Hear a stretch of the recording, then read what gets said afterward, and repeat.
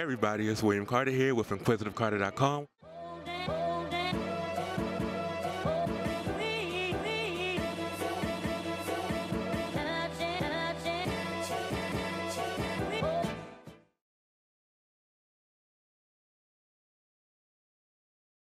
What do you define, or how do you define Black music, quote unquote Black music?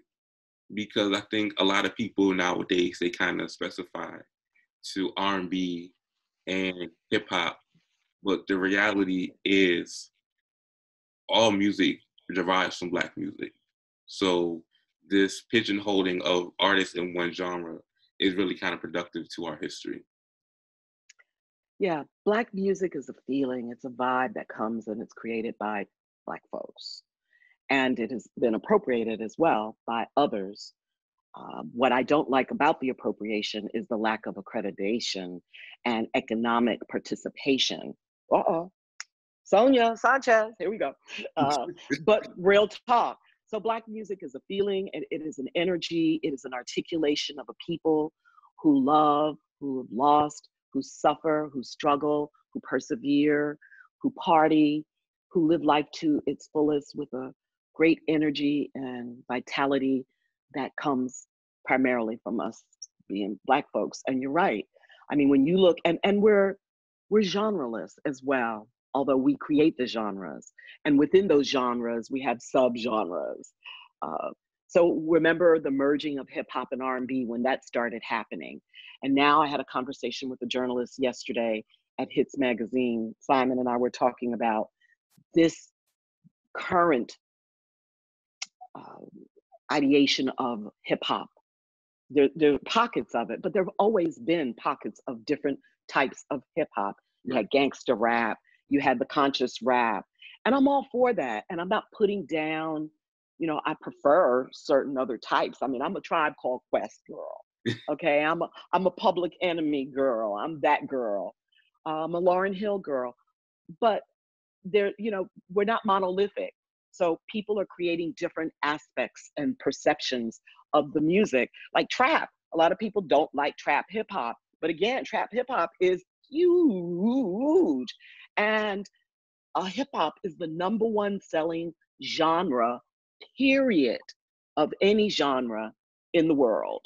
It's hip hop, #1 globally. So that's part of that is trap. There's a place for trap, obviously. It blew up and people love it. And it ain't just Black people blowing up our music. So Black music is a universal language that is felt and understood by billions and inspires other people to interpret our music. Some do it well. Some people love Sam Smith. Some people love Post Malone. Some people love Machine Gun Kelly. White people have always been successful in finding someone to be the imitator of the originator. So there was Little Richard, they came up with Jerry Lee Lewis. There was Bo Diddley, they came up with, they had their counterparts to make it more palatable to white audiences. White parents didn't want their white teenage daughters fiending after a Little Richard. So here's their answer. Okay, let's get Elvis Presley, who, by the way, most of his songs were written by Black people. Black woman cooked his food, kept his house. Black people drove him. He grew up in Memphis, Tennessee, around a bunch of Black people. But here was a white boy who could move, could play the guitar, kind of cute, could sing, and did Black music. But many white audiences felt more comfortable getting it from Elvis rather than Little Richard. Right. It's funny you say that because my earliest memory of seeing that or realizing that was a thing was watching Dreamgirls. And when they talked about, Elvis, and it was like, well, who did Hound Dog? And it was like, no, it was Big Mama Thornton. And that was my that's something I've always taken with me over the years. And it ended up coming back because I had a class in college, a music business class, and my professor was Black and he was talking about that. and I was the only person that knew that answer. And I just saw it full circle. Like, so not only did I not know back then, but white people still don't know the reality of it now. And this was in 2013 when I took that class. So I'm just like, things come full circle, but that was my first time really seeing it on screen and like taking that lesson, not fully understanding what it was, but realizing later on. Yeah, Big Mama Thornton. I mean, just there's a cavalcade of artists who have gone uncredited. And I mean, not just uncredited in terms of recognition, that's talking about them, but compensated either for their creativity, for their work, for writing those songs, performing them originally. Yeah, again, another travesty, the ongoing travesty of racism. I have people too say to me, I've had white people say, why has it got to be all the time Black? And why has it got to be racism? I was like, great question. One that I would encourage you to consider. You're asking me as a Black woman, do you know what it's like to walk into a store and have somebody follow you or monitor you when you've got an American Express Platinum card in your wallet and can buy anything up in this bitch? What? It happened to Oprah. It happened to Oprah. We're talking about a billionaire woman who went shopping, asked to see a bag in a store. I think she was in Switzerland. I forgot, she was someplace in Europe. And the young lady was like, oh, it's like very expensive. And Oprah's like, yeah, and that would not be a problem for me. I could probably buy this brand. Bring that bag down here. No, I know I keep referring to racism, but it is one of the ills in our world, not just here in America. William, I went to South Africa a few years ago to present at a conference called Black Portraitures, organized by Dr. Henry Louis Gates, Dr. Deborah Willis, and some other esteemed academics. And it broke my heart. It's the only place in the world that I ever wanted to go to was South Africa. First Africa, and I did that. Then South Africa. Racism is real. They've just reinvented their apartheid. Just like here in America, they've reinvented or pushed the goal for with racism. They just keep changing to accommodate, to keep Black people, brown people down and keep white people elevated. And let me tell you something. I have white people in my family. I was looking at my genealogy the other day. I'm into genealogy and where you come from and DNA and all of that kind of stuff. I have white blood in me. I have white ancestors. But at the end of the day, my white ancestors and my white relatives, they're doing way better than the Black side of the family. They're doing way better. And why should that be? Because your color is lighter? No, let's just even out this playing field. There's plenty for all of us, but that's not how the wealthy perceive it. They need folks to work for them to keep their wealth up. And that's something that has to be changed. But see, I'm all up on my Minneapolis right now, William. I mean, this is a night and a morning of watching the indignation of another Black man begging for mercy, begging for the opportunity to breathe, and not afforded that, and having his life snuffed out of him on cameras for the entire world to see. Wow, they just didn't care. That cop just did not care, did he? No. And we're talking about a Black man who was handcuffed. He was handcuffed on the ground. Couldn't do anything. And he was held down by two other cops with the one on his neck. So he wasn't going nowhere. He wasn't doing anything. And he did not resist. From what we could see, he did not resist. Right. He was talking, but he wasn't like, trying to hit them or kicking or screaming. Right. He was cooperative from what I could see. He did not deserve to die.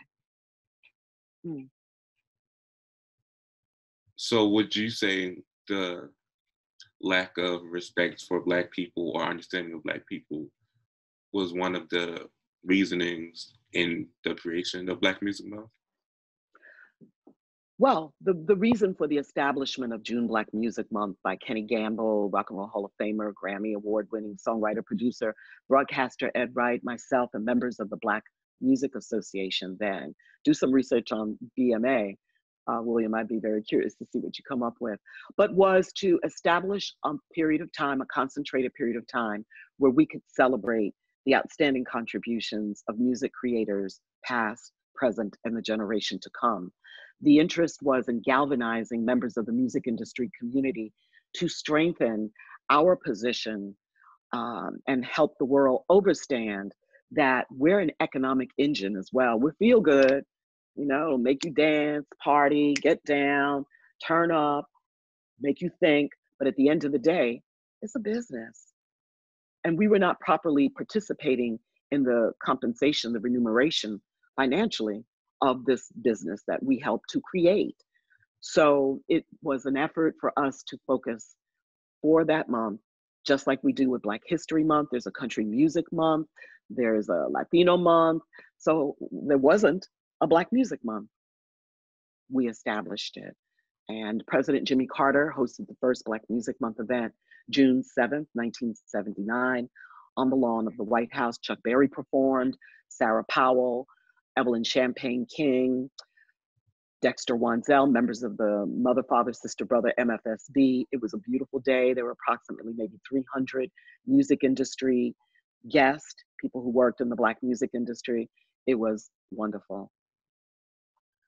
That just sounds so beautiful and so like enriching and so cultured. Like, I would love to be there. Yeah, it was, listen, I was there. I sat with President, I was gonna say Carter. It was, you know, Gamble and I sat there with pride. And it was the beginning of what we felt would be an ongoing movement of keeping Black folks united and together. And it morphed into other things, but 41 years now we have been celebrating in some shape, form, or fashion. Why is Black Music Month important? Because it is our month. It's how you wake up in the morning. It's what sustains you through the day. If you look at TV, and I challenge you to do this now, William, look at TV commercials and see how much Black music you hear to sell everything from arthritis medication, which I saw last night, to cars, soap, toothpaste, you name it. Black music is at the very core and foundation. It's the underpinnings of so much. And then when you look at other areas of our culture, sports, name it, TV, anything, films, where is Black music? Front and center. It's funny. Give us the credit we deserve. Right. It's funny that you mentioned commercials because just recently on Twitter, people find old archive videos and they'll like reshare it. A lot of people found like they reposted the old McDonald's commercials from like early 2000s, and it was very R&B, dancing in the rain type style, and we're all like, oh my God, this happened, this slide, we liked this back then, but like it sold. Like I remember those, even before they replayed it, I remember those commercials. So like, and it stuck with me.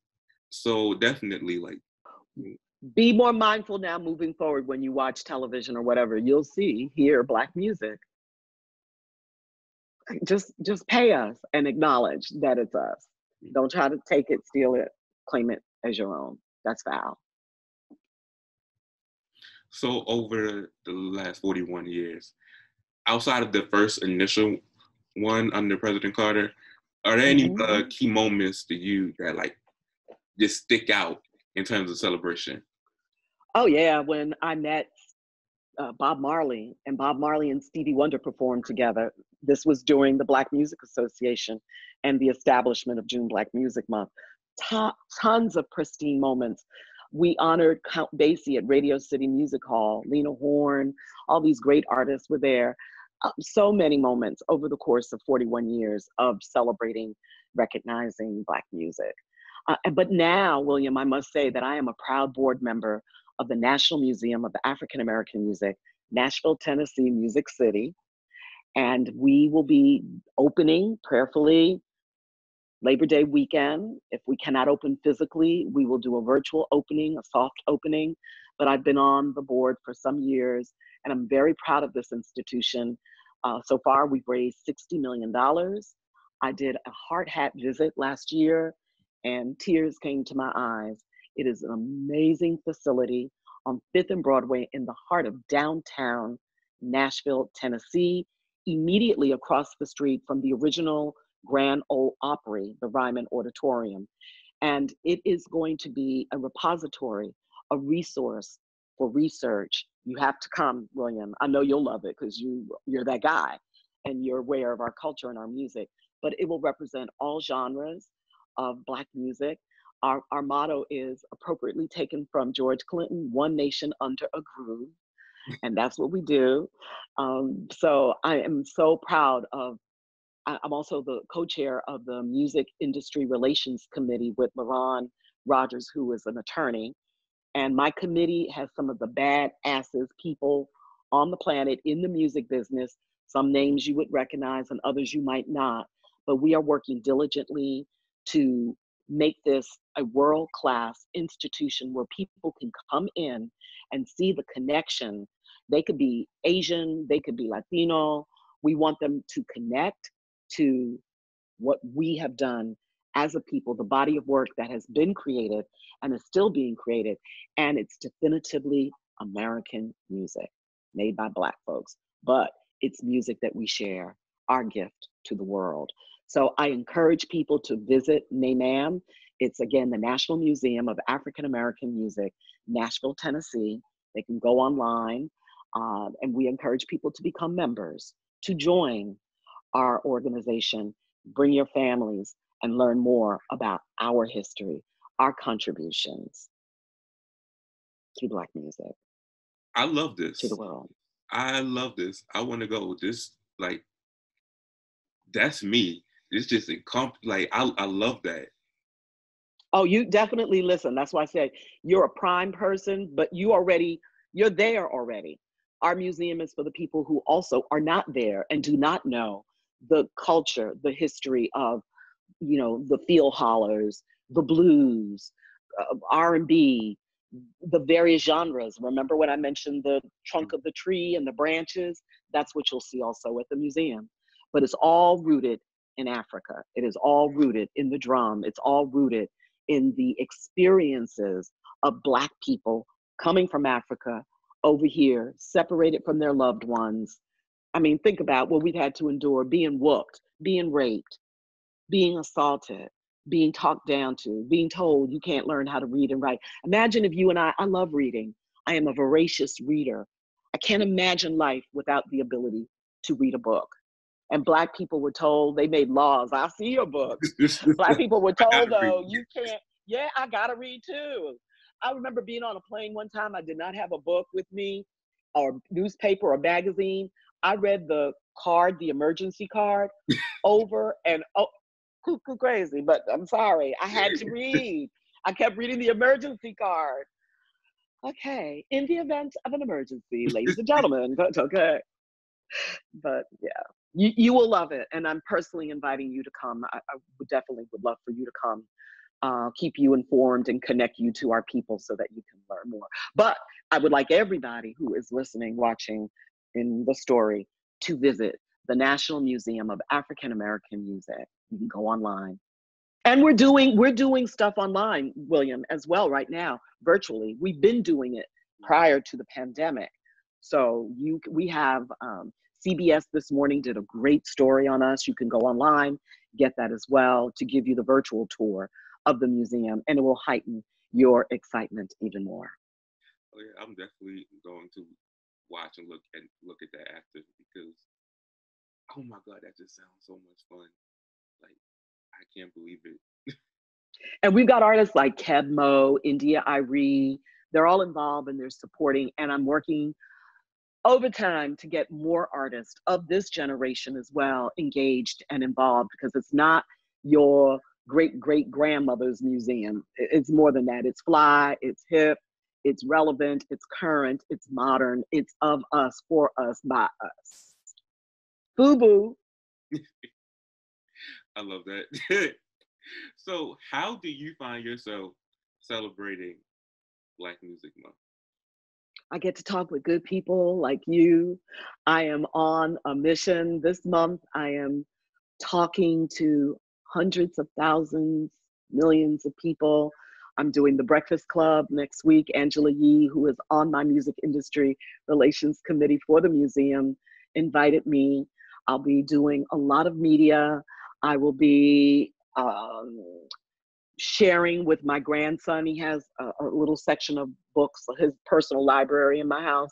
I will be reading books about my favorite artist, and there are different ways I will be donating as much as I can. I do all the time. I'm constantly giving money to different organizations that support my agenda of music education and music elevation. So, and these are ways that other people can do their celebration of Black Music Month. Listen to your favorite artists, stream their music, they'll get paid, buy their merch, buy books, support people who are the music creators. Send an email or a text to someone that you admire, an artist, and say, your music has helped me on this journey of life. There's just a myriad of ways that you can be celebrating, and that's what I will be doing. In addition to doing, I'm moderating a panel next week, I think, about today's music industry, online, of course, via Zoom, which is how we're doing things at this time. So there are a plethora of ways that one can support Black Music Month. I will be talking to Kenny Gamble, my partner in this life journey that we've been involved with Black music. Anytime we see another entity, like let's say Apple Music does this whole Black Music Month campaign, most of the digital platform services do that. So I'll call Gamble and say, did you see? Because it makes us proud, like parents, and we are actual parents. We have 3 kids and we have a grandchild, but it gives us great joy to see that more and more people are recognizing and overstanding. It's not just celebrate, it's take action. Listen to your favorite radio station, support the advertisers that support that radio station. There's just tons of ways. Use your economic power to keep this cultural and economic entity going. So there are many ways. That's a long answer to your short question, William. I will be celebrating. I'm celebrating now. And I'm not saying just during June. June is that concentrated month. I'm saying celebrate Black music every day. That somebody drives past your house booming out a song. Get in the groove. Use this music to empower you. If you're feeling down, especially during this pandemic, listen to a Donny Hathaway, Someday We'll All Be Free. Listen to Curtis Mayfield, We're Moving On Up. Watch the Wale video. There's tons of things that you can do to embrace those that are making this music. So I'll be celebrate good times. Come on. Yes, honey, every day. Let's go. I'm sad. Let me put on some Aretha Franklin. I took my shower last week. I took like a 40-minute shower and I listened to Aretha Franklin the whole shower, and it was beautiful. So not only did I get clean and relaxed, but I was lifted up by the Queen of Soul. Listen to some music, party with yourself, have a good time. What are you going to be doing Black Music Month, William? Normally, I have a lot of things that I'm going to put out during this month, including this interview. My goal is to have this up by June 1st. So literally the first day, that's when I'm trying to have it up. Excellent. But normally, just what I do, keep promoting, keep doing it. Normally do like a challenge, or like every day I'll post facts about different artists in terms of number of records sold, Grammys, or just find ways to get the people that follow me interactive about the culture and about the music, and just like more dive in depth, So I'm working on a new 30-day challenge now, as well as facts, because I love doing that. Like, it just putting out little things there, like it just excites me, especially getting to edit things. As long as I can be here for the people, for the culture, for the music, that's what I want to do. Perfect. And another thing, we need to support you. We need to support people who are perpetuating the culture accurately, who are speaking to the music makers, to the advocates. You are that. You are part of that movement. So we need to subscribe to your channel. We need to support, listen. We need to share which is what I will be doing. Like I said, the Sean Stockman interview, I loved it. You know, we're talking Philly, Boys to Men, but I loved him talking about where he is. They have sold in excess of 10 million records. So, you know, some people, because I know at some point in the conversation, he said something, or you said something about, yes, being that 90s, you know, group. But no, they did a residency in Las Vegas recently, a long-term residency. But it's nice when you come out of the collective, because the reality is Sean is still an individual, and he had individual ideas. And as he said in his interview with you, he wrote those songs, you know, he lived these songs, he felt these songs. And I also kind of heard him say, and if nobody other than his immediate family and friends listen to it, he's okay with that too. Right. He's okay with that too, but of course he's very paid, and he can say that. And we know that more than his family and his wife are going to listen and support. But I haven't heard the album, but your interview with him made me want to go. And I'm going to go this weekend. I'm going to go support his project, and then I'm going to reach out to him and let him know that I heard his interview with you. Thank you. I appreciate that. Yeah. I really do. I appreciate you. Like, it just like I said, like it's just like certain moments or certain things. It's just like you keep getting like signs from the universe that like, hey, keep going, keep pushing forward, keep, you know, stop stressing yourself out as much. Just go. And it just like this. It's just like it's making my heart full. And it may sound like, I don't know, like some people may say like it's corny, but like genuinely, because I haven't had like the easiest life at all mentally. So things like this, it just makes me like, what you struggled for in the past is part of you, but you can't let it be all of you. So keep going and use that. So that's all I keep trying to do. You're bringing me to tears, William. And I pray that, again, when it gets difficult, put on some music made by somebody whose life too was difficult. Think about those artists that we've been referring. We've talked about so many artists, but think about the challenges that they face, the indignation of being talented, smart, capable, and being denied entry into a front door of a restaurant or a hotel.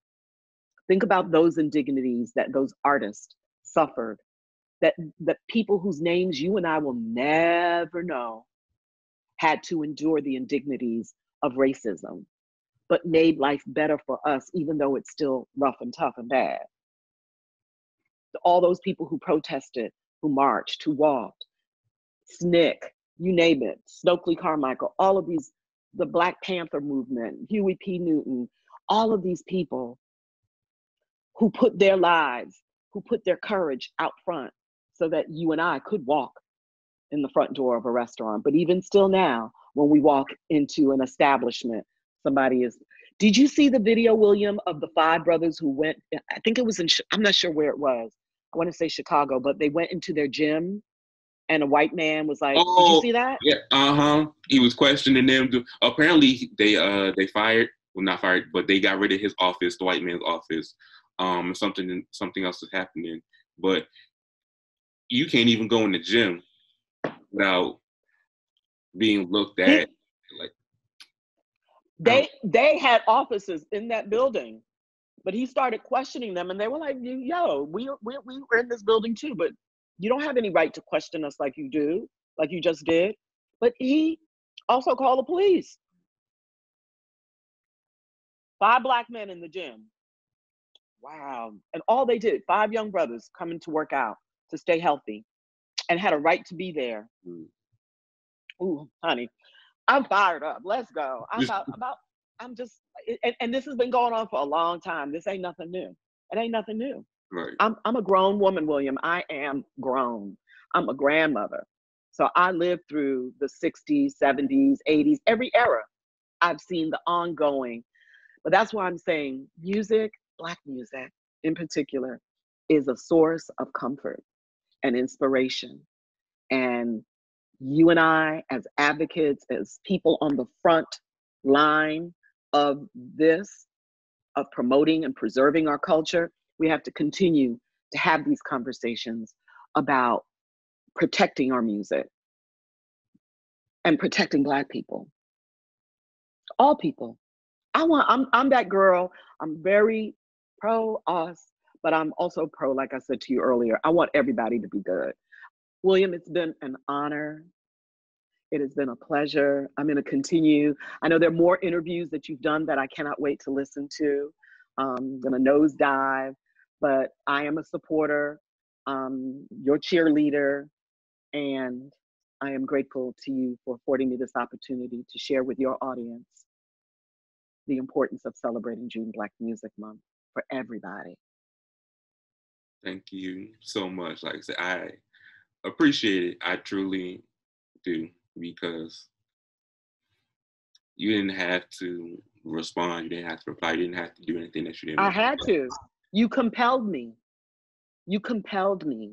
And all those people that how are you getting these interviews? You're writing to them like you wrote to me, right? Okay. So you have power and you're using your power for good. So you're one of my superheroes. So yeah, I'm telling you, I get tons of emails. I had to respond. You compelled and commanded me to. Thank you. Truly. You're welcome, William.